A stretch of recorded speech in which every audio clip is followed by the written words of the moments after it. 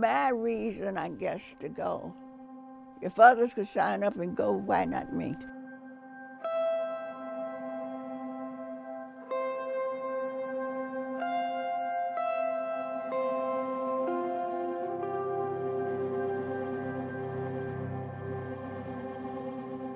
As I said, you know, I'm just so proud of the women in the Army today.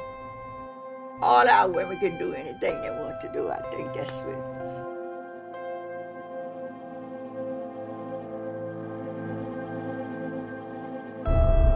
I was on leave in London the day that they declared victory in the European theater.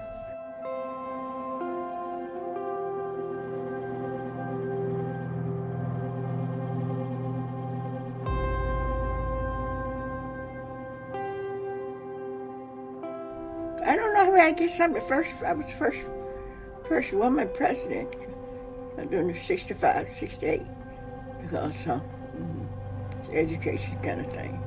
We do a lot of education and business.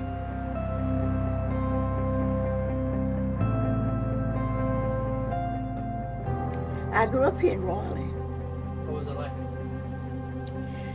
Raleigh at that time was a sleepy little town. I guess everything went to bed, and now you know you find if you're on the streets morning, noon, and night, in the middle of the in the middle of the night, 3 o'clock in the morning. But anyway, we have grown. We have grown.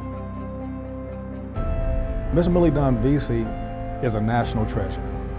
We sat down and had a little bit of conversation, and then she goes to the back and comes and says, "This is what you've been looking for," and it's the uniform.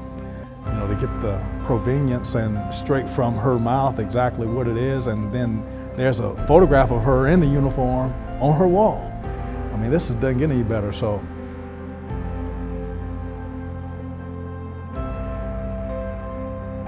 Why is it important to you to serve others? If you're able to do what you can do for that individual, there's always somebody else there who's always able to do things for you.